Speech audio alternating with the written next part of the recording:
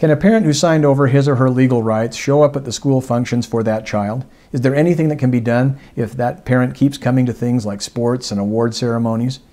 Well, I cannot answer this question as to what law applies in all jurisdictions, as I'm not licensed to practice in all jurisdictions. But I will be happy to answer this question according to the law as it applies in the state of Utah, where I practice divorce and family law. First, we have to distinguish between a parent whose parental rights have been legally terminated and a parent who merely believes he or she has relinquished his or her parental rights when in fact his or her parental rights are not legally terminated.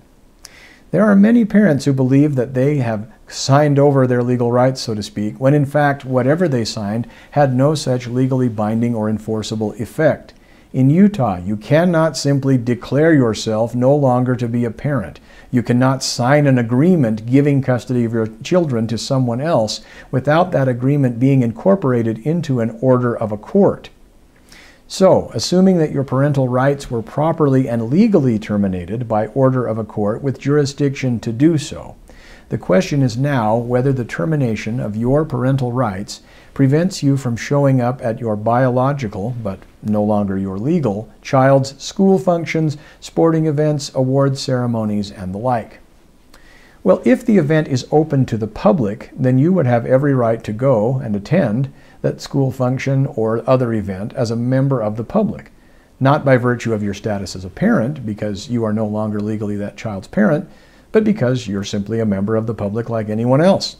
But if the event involving your biological child were not open to the public,